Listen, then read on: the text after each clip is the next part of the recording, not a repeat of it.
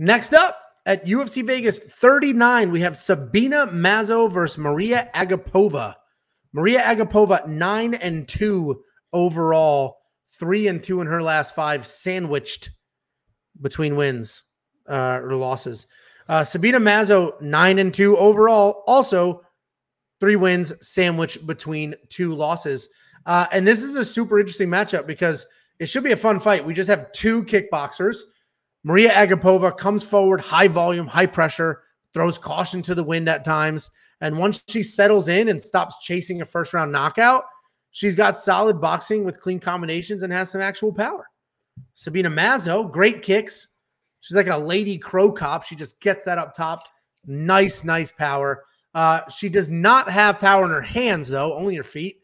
Both are primary strikers, but very different styles.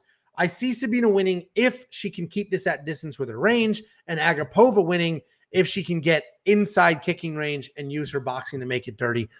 It's so interesting because similar records, similar like on paper style, kickboxer versus kickboxer, but very, very different styles of kickboxing. If you dig into the stats, you'll see that both of them have gotten takedowns in the UFC.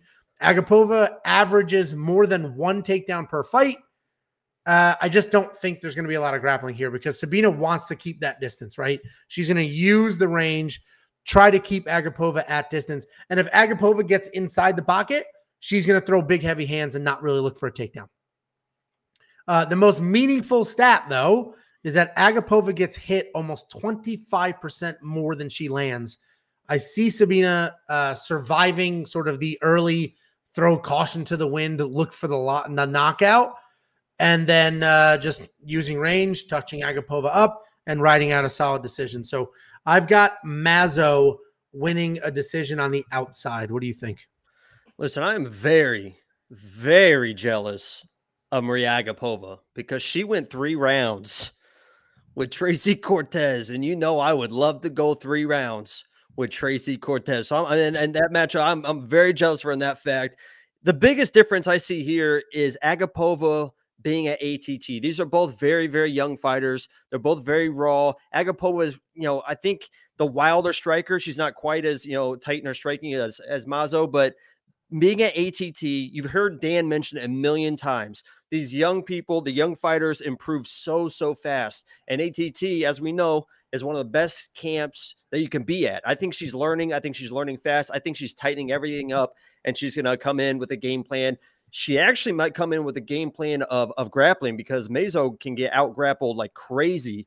So she might, change it up. ATT, they come in with game plans, get some takedowns, win the fight that way. I don't see a finish on either side because they don't have that straight line power.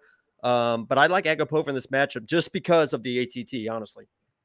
And you're not, listen, that's solid insight. You're not wrong. If somebody wants to implement a grappling game plan, and that's why I walked through the grappling stats, because neither one of them had any really meaningful amount, but Mariya Agapova averages more than 1 takedown. And, the stats are like literally 1 point, whatever, takedown per fight. So she does get a takedown. She does look to get it there. So you're right. If one of them wants to lean into a grappling heavy game plan, that will absolutely throw the other person off, change up the whole thing. My only concern is, in order to implement a grappling game plan, Mariya would have to get inside of the range of Sabina, which is not easy to do. And once she gets in there, is she really going to shoot a takedown or land bombs because she's in the pocket and she gets wild and looks for finishes? And if she's that close, she going to go the safe route or look for the finish? So I like Sabina's just range and her ability to control that. High volume. I don't know 108 high volume. This might be a less for Sabina, a more for Mariya fight, which had some success with the split last time. So if you like Mariya, you like her at $90 or $7,900 also? I like that number, I guess, but that's just dependent on if she does grapple. If she doesn't grapple, it's going to be a sloppy mess of a fight where she might win, she might lose. And at $8,000, you'd like to see a better chance at winning than that. So if I knew for sure that she's coming in and grapple, absolutely. I do like her at the plus 130, and I agree 100%. I think it's less more on the Monkey Knife fight. Yeah, I don't think I'm gonna have a bet on this one. So I will probably grab I would probably play a underdog parlay with her and someone else maybe her and Rosa. Honestly, just kind of an underdog parlay there. Yeah, I think you can. I honestly think Charles Rosa loses, but I mentioned the bet that I have on him. Submission or lose a decision. So anyway, it'll be interesting to see what happens here, because I think the UFC is also trying to figure out what to do with them, because neither one have really lived up to a ton of potential, but they could kind of make something happy. So curious to see what happens. I have no betting action on this. I do like the less more on Monkey Knife Fights. wewantpicks.com/MKF to grab your free $100 deposit match.